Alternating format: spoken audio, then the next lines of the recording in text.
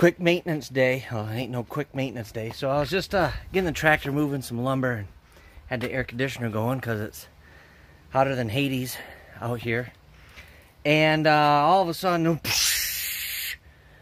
and it sort of smelled like Freon. I mean, I kind of know the smell. It wasn't oil, wasn't antifreeze. My first reaction was I thought it was the regen, because that's kind of what was coming out. All the pressure and everything was kind of coming out of here.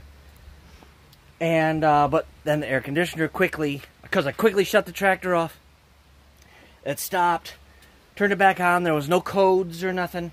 So I turned the tractor back on and kind of realized, probably blew air conditioner line somewhere. And of course, Yanmar and the dealerships really don't have anything to do with the air conditioning system. Last time, I think I did a quick video of it. The fins and everything were all plugged up, and we took some water, sprayed them all down, and of course you got to keep the air filters clean and the cab filter clean. But this one was different. So I had this can of Freon and turned the air conditioner on. Of course, the air conditioner wasn't working, so I figured, all right, we just blew all the Freon out. Hooked it up to the low port here, turned the tractor on, turned the air conditioner on, put some in it, and you can hear it.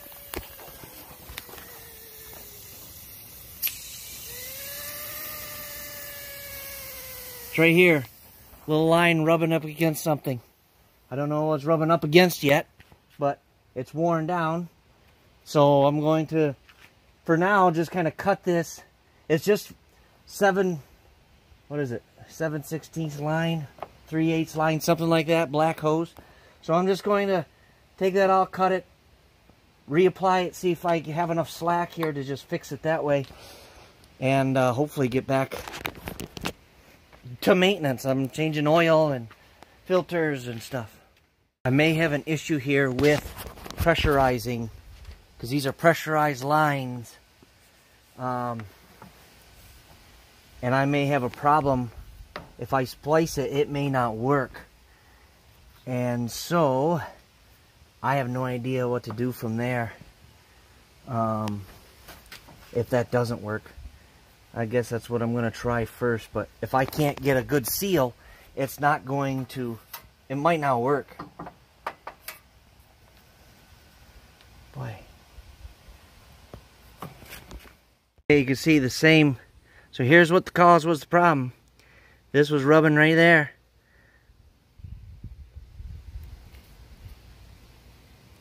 So rub that around to there. That's why those are like that. This needed to be over here maybe a little bit, I don't know. At least away from that.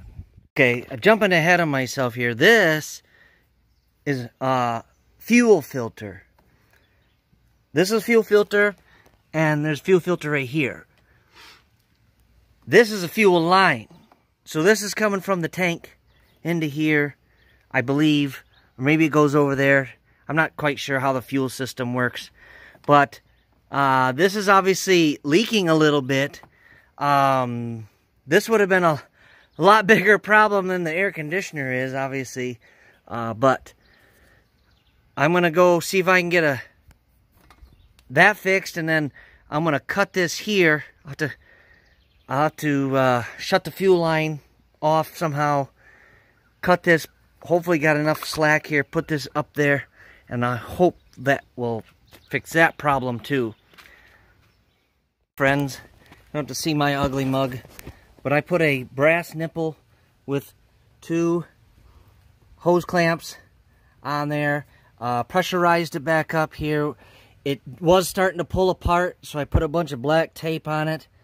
For now, the air was cooler in the tractor. Just going to run with that for now. I know what the problem is. Now I just got to kind of make sure this stuff doesn't rub. That's kind of why I taped it as well.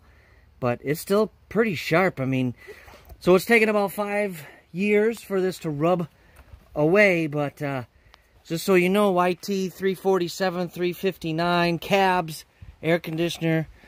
Check that. Okay, next day. My splicer lasted about 5 minutes. You have to get, and I haven't tried this yet, but you have to get this air conditioning splicer kit compression. There's just too much hose line, inline splicer. There's just too much pressure on it. So I'm going to put this on, put this in, get it working, and then I'll let you know, basically if it works or not. But you got to get this air conditioning inline splicer right here.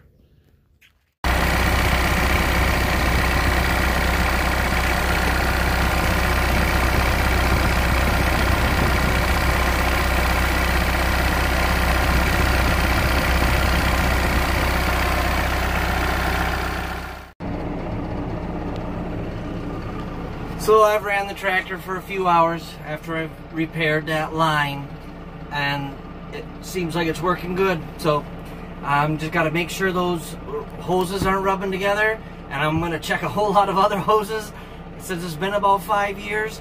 And hey, hopefully this tip helps you. Thanks for watching. Expensive.